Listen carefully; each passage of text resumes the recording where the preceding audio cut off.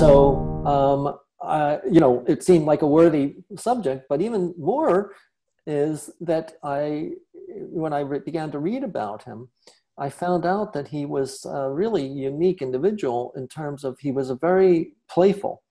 And there was a series of, there was very little footage of him at all. And he was very shy. He didn't write a book. I think in terms of why don't we know about him compared to other people. But the IEEE, which is the Institute for Electronics and Electrical Engineers, a professional society, they did an interview with him in the 80s.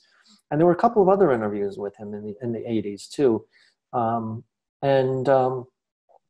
It was at his house. And he was an inveterate inventor. He not only had the mathematical skills, but he loved to build things, and he had the ability to do that. And so he built all sorts of things. And so this interviewer came to interview him, and the interviewer wanted to talk about how he came up with certain theories and things, and he just wanted to show various things he had built, which included a juggling W.C. Fields and a flaming trumpet and a chess playing machine. And so he built all these things that just showed a sort of playfulness, that he had this curiosity of a child that he never lost. And sometimes it revolutionized the world, and sometimes it made a flaming trumpet. And so to me, this sort of, it's somewhat related to the bigger issues we've talked about of, pursuing pure science and the reasons for doing it. And Shannon epitomized for me somebody who just, he pursued things out of just curiosity, this childlike curiosity, and it had tremendous results. So he also, and I think that's another reason he's not so well known, is that after his paper in 48, he sort of threw this down as a challenge to people to try to prove it, to try to work out certain things. And he did some work on it as well, but then he sort of got interested in other things and didn't really pursue it as much. And so he got interested in chess. And so, in fact, Alan Turing came to visit when he was at Bell Labs, and they were both working on top secret things in dealing with cryptography. So they didn't talk about cryptography, but they both began to talk about chess and about the fact that, so again, this is in the 50s, early 50s, would a computer ever be able to play chess? And so Shannon actually wrote the first paper about how a computer could play chess, and built a primitive machine. It could only play 6 moves because the computers didn't have that much capability at the time. Mm-hmm. But he built the first, at least one of the first computers that could play chess, and wrote the first paper that I met some of the people at IBM that made Deep Blue. So Deep Blue was the computer that IBM made. That was the first computer to beat a world champion, a grand champion. So it famously won the grand championship of chess. And he said that basically everything still in terms of computer chess goes back to Shannon's paper, basically, that he laid the way for that. So he built that. He built, one of the first artificial intelligence devices, of a little mouse that could find its way through a computer. Then he got very interested in juggling and unicycles, and he came up with a mathematical theory of juggling. He built unicycles. So he just was sort of extraordinary, and he was very playful.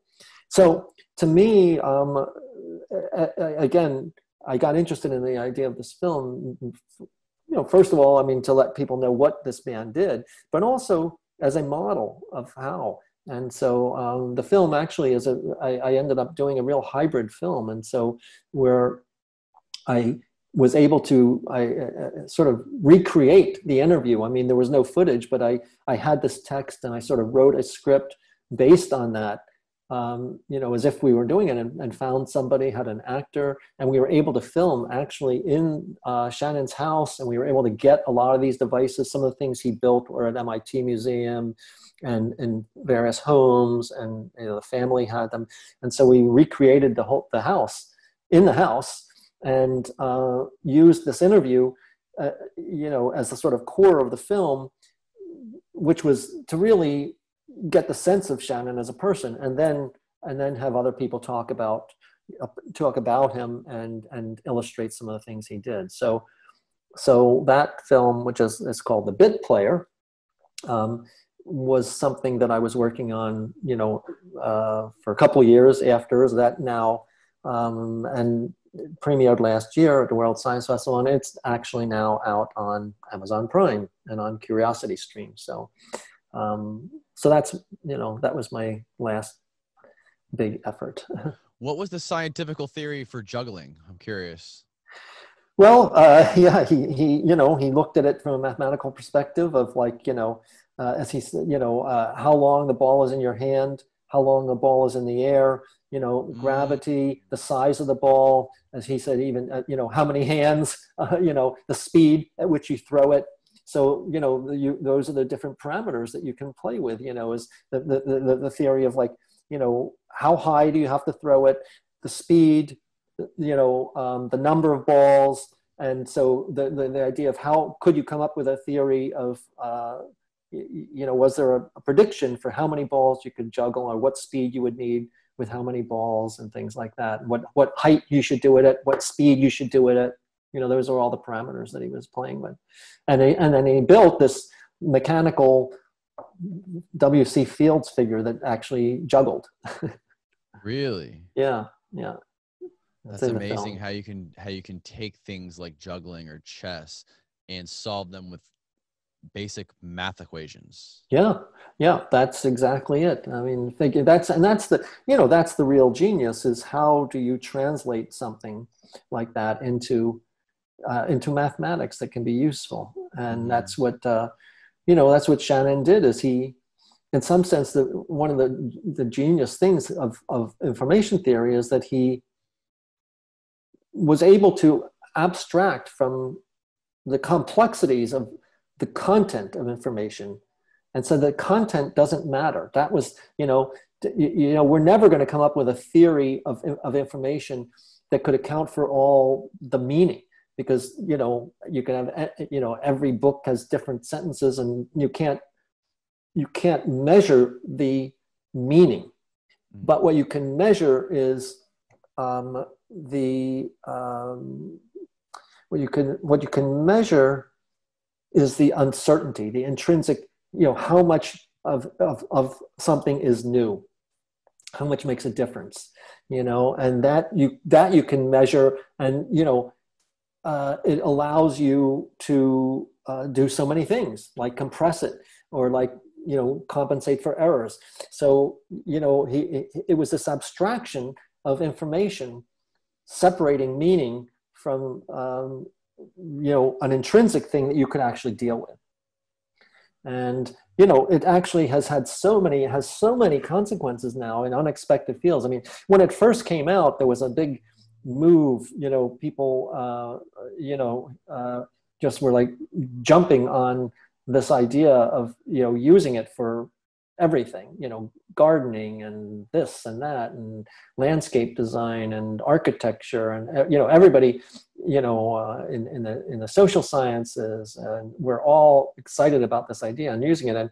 And Shannon sort of pulled back, and he famously wrote in a short paper, where he said people should get off the bandwagon, that this is, this is a very specific theory, and we're still working out the details, and we need to focus on that first.